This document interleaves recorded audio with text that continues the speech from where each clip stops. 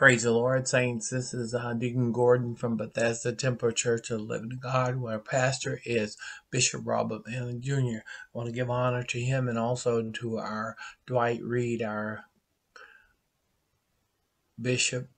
So, anyway, presiding bishop. So, anyway, our lesson this week is believers praising God for September the 26th. The lesson this week covers scriptures from Acts, the 2nd chapter, from verse 32 to 47. Of course, 32 to 33, and then verses 37 through 47. This lesson basically is given a description of how the saints will respond to receiving the baptism in Jesus' name, and also receiving the gift of the Holy Ghost, which is the gift, obviously, that God has given us to support us in our walk with Him. That's Him on the inside, giving us inspiration and courage and likeness of Him to display in our lives, obviously, to be a witness to the world we live in at this time. So anyway, this lesson, first of all, starts in Acts, the 2nd chapter, in verse 32. And it reads as, "This same Jesus hath God raised up, whereof all we are all witnesses." And of course, the apostles were the witnesses. 33, "Therefore, being by the right hand of God exalted, and having received of the Lord, of the Father, the promise of the Holy Ghost, He hath sent forth this which ye now see and hear."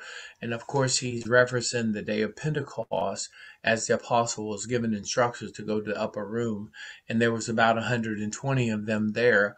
And on the day of Pentecost, it appeared unto them as cloven tongues, and like a fire, and it descended upon each of them, and they received the gift of the Holy Ghost on that day in the upper room. And they all began to speak with other tongues as the Spirit of God gave utterance. And of course, the audience was people from all nations around the earth at that time, and those people obviously saw what they something that was going on, which is them speaking in all of their different languages by the Spirit of God.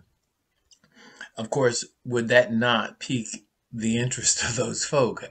Aren't all these Galileans, as they would say, and now they hear us speaking in their own languages? So that definitely got their attention. Amen. All the nations who were observing this. And of course, the Apostle Paul, at that point, when they heard this, they were astonished, obviously, and they asked them, "Men and brethren, what shall we do?" What is this that we're observing, is what they said at that point. They were really curious about what they were hearing, those Galileans speaking in their own languages at that point. And then we skip down to verse 37 in this chapter, and the verse 37 starts to read as this: "Now when they heard this, they were pricked in their hearts, and said unto Peter and to the other apostles, Men and brethren, what shall we do?" Then Peter said unto them, "Do what?" He said, "Repent and be baptized, every one of you, in the name of Jesus Christ, for the remission of your sins, and ye shall receive the gift of the Holy Ghost." Amen. And 39, "For the promise is unto you and to your children, and to all who are afar off, even as many as the Lord our God shall call." I want to pause right there, because that includes every mankind on the earth. Amen.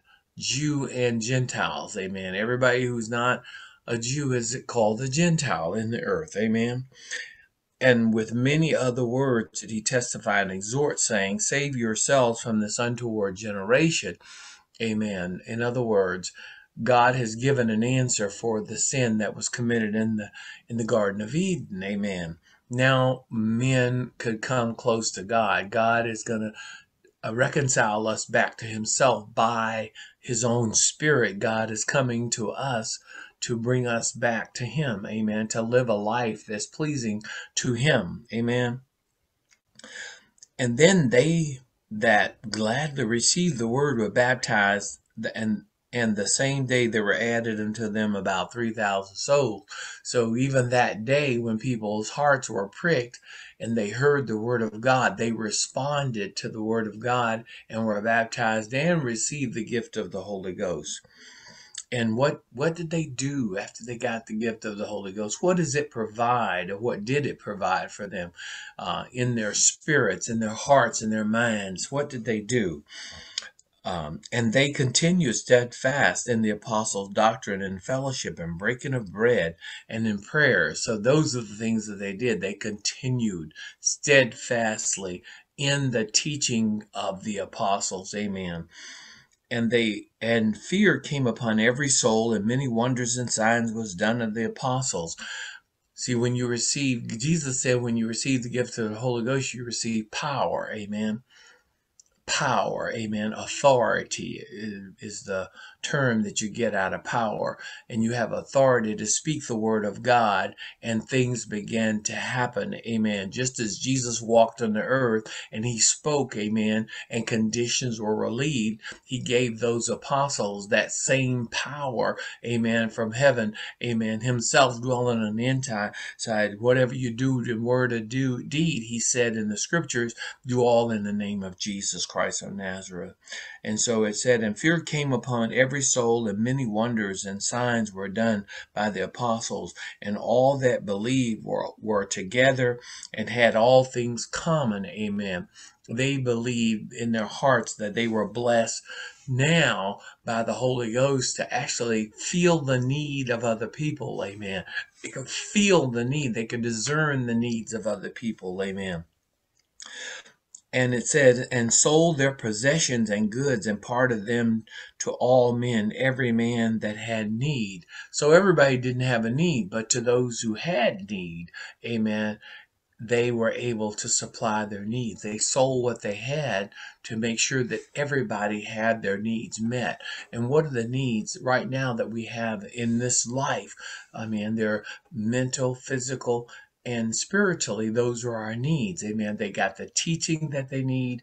They got the physical, the food, the things that they needed, food and shelter over their heads. They were able to get that because their fellow Christians at that time, by the gift of the Holy Ghost, had that discernment and had that desire given to them by the gift of the Holy Ghost, God dwelling on the inside. So the same things that Jesus did when he approached many people in his earthly ministry, he supplied their needs. Amen. Whatever they came to him for. And many times they came to him for food and for shelter and for healing. Amen.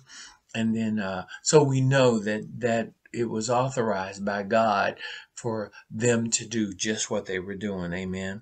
They sold their possessions and goods and parted them to all men as every man had need. And they continued daily with one accord in the temple, breaking bread from house to house, and did eat meat, and gladly with singleness of heart. Amen. They believed and they were together. Amen. When people get together in the body of Christ, we are to be helpers one of another. Amen. We're not to see someone in need and not help them. Amen. How do we have the goods by ourselves and not help them?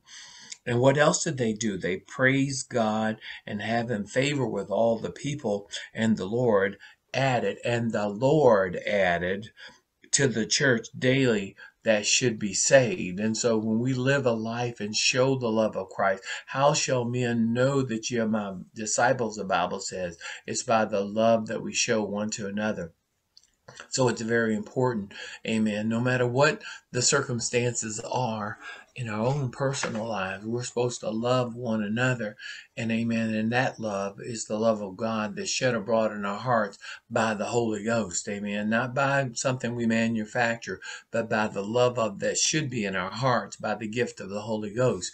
Now, how do we know we're filled with the Holy Ghost? And the fact is, your love is going to display that if you are filled with the Holy Ghost.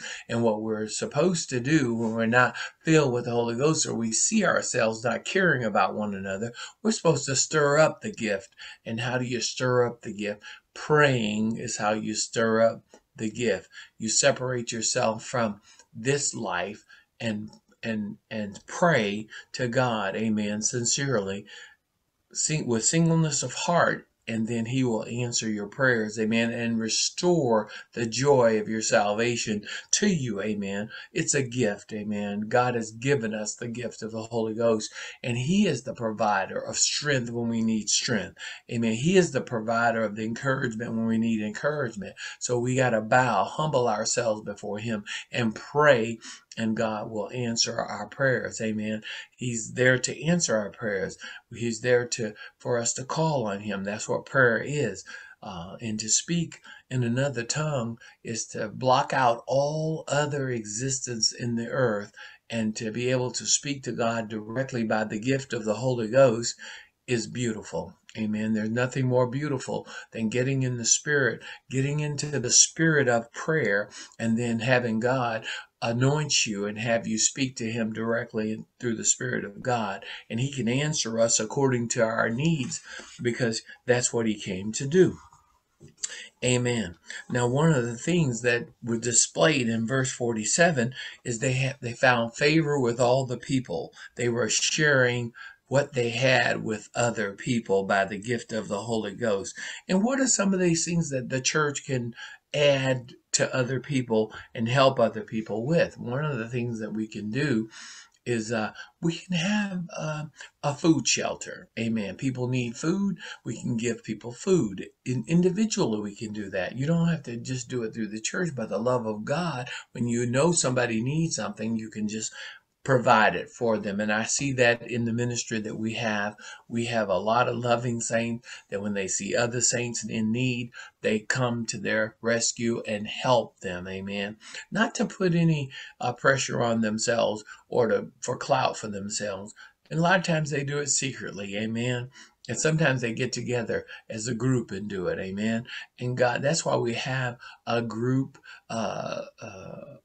attitude about what we do. We have a grouping on our phones, and when somebody has a need for prayer, they'll put a message on the group texting, and we all pray. Amen. And that's a way for us to stay together. And when we go to church in the building together, amen, we can worship God together in one spirit. Amen. And that builds up our faith as well, to be in a congregation of people who are sharing what you share, the love of God, amen, in that atmosphere to God in praise and worship. And God says he dwells in the midst of praises, amen. So there are many ways. So what are some of the other things that we found out in the lesson? Here's what, how should a person act once they get the Holy Ghost? And who has priority of doing things? And as our pastor has taught us, he's a man, and so are we men and women. Amen. And once we get the Holy Ghost, God can work through any of us at any time, in any place. Amen. We are read, the Bible lets us know we're written epistles read of men. But how do we become written epistles so that people can read us? It's through the teaching that we receive and the character that we develop as Christian people. Amen. We want to, and we don't show respect of persons, right? We don't go out and criticize people for what they look like or what they sound like. Amen. We love without dissemination. Amen. We don't go out here looking at people and judging them according to how they look. So it's important that we have love in our hearts, love of God, which is shed abroad in our hearts by the Holy Ghost. It gives us the eyes of Jesus Christ, amen, to look on the world and to have mercy, amen. And God, when he saw the people devastated without food, he had mercy upon them. Have them sit down, he said. You provide for them. And what did they say? We only have 2 fish and 5 loaves of bread. And he bowed his head and prayed, and the food increased. Now, I'm not saying we're going to get a miracle like that today, but when we pray, God would inspire us, and then we reach out to others. We all can work together to help those who are in need. Amen. And the need is lesser today than it was in that time as it relates to people in the earth. Amen. Around us today, there's plenty to be had. Amen. In the grocery stores, it's really close by us for groceries. Uh, a lot of us work. It's easy for us to get paychecks and then have extra that we can help others with. And what can churches do? We can provide food, and we can also provide benevolence for people. Benevolence is an important word. Alms is an important word in the church. We're able to share with our thing. Alms is the ability to share. That's what that's all about. And so we can do it with the physical things, and we can do it from a spiritual standpoint when we pray as a group for one another. So let us continue down the pathway of what God has chosen us. See, God saved us from that day and time in our scriptures. See, we're those who were afar off. I was afar off when this was done, but God came to me directly to tell me I wasn't saved. Amen. So God is saving. God is the one who is calling people to be saved. Now, what we are supposed to do is have what Peter had was a word of God for them, the scripture. What does the scripture say? Amen. About salvation. And how are we to display that to people? With love. Amen. We're not to constrain people to come into church. God should be calling people into the church. If you're out there and you're hearing the word of God, repent to you, then that's an indication that God wants you to come into the church and to become his child. Amen. We all belong to him anyway. And so he's going to get out of us what he wants out of us one way or another, today or later on. He's going to get it. Amen. So we might as well bow now than bow later. Amen. I encourage you, amen, to bow now while you have an opportunity to bow to him and to hear his word and to be obedient to his word. His word is, everything is going down but the word of God. And I'm a firm believer in the word of God. It's powerful. Is sharper than any two-edged sword, dividing asunder. Amen. It can divide between the marrow and the bone. Amen. That's in the word of God about us. In the earth, God created the earth, and all of us belong to him. Amen.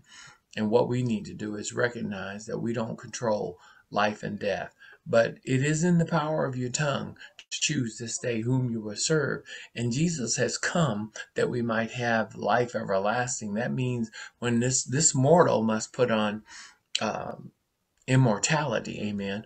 This mortal body has to put on another body, and it's the Holy Ghost in us that's going to create that other body for us. Jesus is going to come back for other of us. If we're alive, he's going to change us in the twinkling of an eye. If we're dead, he's going to raise them that are dead first, and then we that are alive will be caught up with them in the air to be with the Lord forever.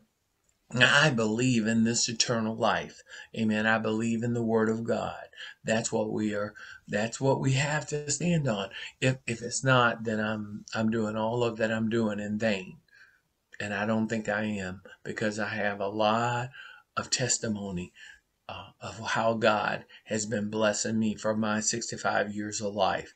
Amen. And not that I've been saved all 65 years, and not that I've not done everything right throughout all these 40 some years, but I know him and he knows me. And how does he know me? By the gift that he has given me, which is the Holy Ghost. And when I cry to him, he hears my cries. Amen. And he delivers me from all my fears. Amen. He's not given us the spirit of fear, but of power and love and a sound mind. And so let us use what he's given us in our character, amen, to draw people to us. Be a written epistle read of men. And the way we do that by is displaying the character development through teaching in Jesus Christ. Amen. Study the Bible. Study the Bible. Know what it says about you so that you can display what it is that Christ is telling you is ordered us to display through the gift of the Holy Ghost. Amen. It will guide us into all truth and righteousness. Amen. So that's who we are. Amen. We're new creatures in Christ Jesus. Old things have passed away, and behold, all things become new through the word of God that he's given us. Amen. He's provided for us what we need mentally, physically, and financially. Amen. God is doing that. Amen. He's supplying all of our needs according to his word. Amen. Philippians 4:19. God has not given us actually a spirit of fear, as I said it again, but he's given us all things. He's supplying all of our needs according to his word. And just as sure as he's doing it in this life, we expect him to do it in the next life that he has promised us eternally to be with him. Amen. Heaven is real. I believe that. Amen. I thank God for this opportunity that we've had to share in this Christian education class. Amen. And so what we want to do is go out and make it happen. Amen. Follow the Spirit. Remember your own personal thoughts if you've gone through the lesson. And we are the believers who praise God. Amen. We praise him. Amen. We praise him in the good times and we praise him in the bad times. Amen. And of course, we're all going in and coming out of test all the time. So let us look to the hills from whence cometh our help, for all our help cometh from God, who made us, and not we ourselves. We are his people, and we are the sheep of his pasture. Amen. So we want to listen to him, follow him, and treat others the way we want to be treated as a Christian person. You treat people who are not Christian as though they are, and you watch what happens to them. They're going to desire to know what it is that makes you smile all the time, that makes you speak to them all the time, that gives you the courage to be nice to them even when they're not being nice to you. Now, God bless you. God keep you. In Jesus' name, I pray that this Sunday school lesson has been encouraging to you. And it's believers praise God. Amen. That's our responsibility. God bless you and keep you in Jesus' name. Amen.